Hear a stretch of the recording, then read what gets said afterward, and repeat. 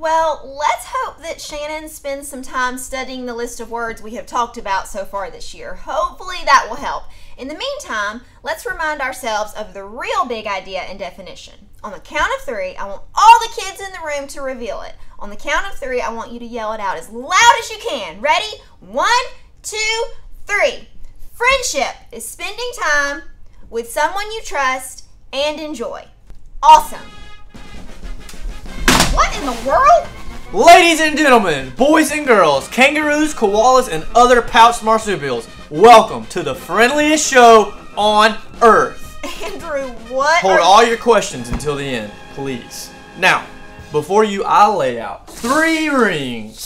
Hula hoops. They're rings, Melissa. Rings. Why, do you ask? Took the words right out of my mouth. Because while I was backstage, I thought bringing a full-size boat on set and calling it friend, get it? Friendship. It might be a little difficult. So instead, I came up with this. Maestro, if you would, repeat this month's big idea after me.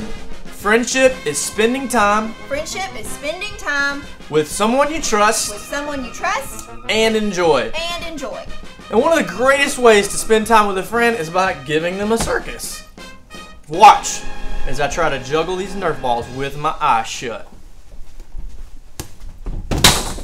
Watch as my ability to create fantastical illusions wows you and mesmerizes your very sense of sight. And for the last final act, I will try and balance all of Melissa's china plates on the ends of wooden dowels. What? Whoa! Not so fast! First of all, how did you get my china? Well... Actually, don't answer that. Second, I'm a little confused by all this circus stuff. Oh, Melissa, once again, I have to correct you in front of all these people because obviously you did not learn one of the most important things about friendship. Really? So, what would that be, if you don't mind telling me? Well, friends help other friends with acts of circus. Acts of circus? Yes, acts of circus. If you see a friend in need, the best thing you can do for him is to present him with an act of circus. Okay, well, Andrew, I really hate to tell you this, especially after you went through all this trouble, but I think you're a bit off. Ha! Oh, you are, what? Wait, what? Well, you got most of it right, but you missed ever so slightly on one word. Circus. Friends don't come to the aid of other friends with acts of circus? Well, I mean, they could, but we were thinking more along the lines of service.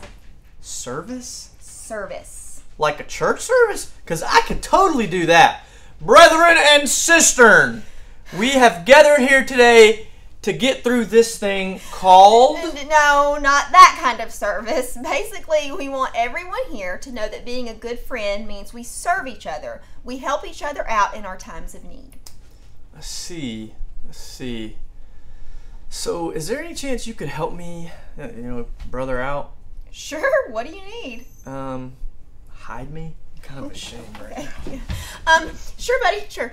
So, while I help my friend out, let's see what else we can learn about friendship.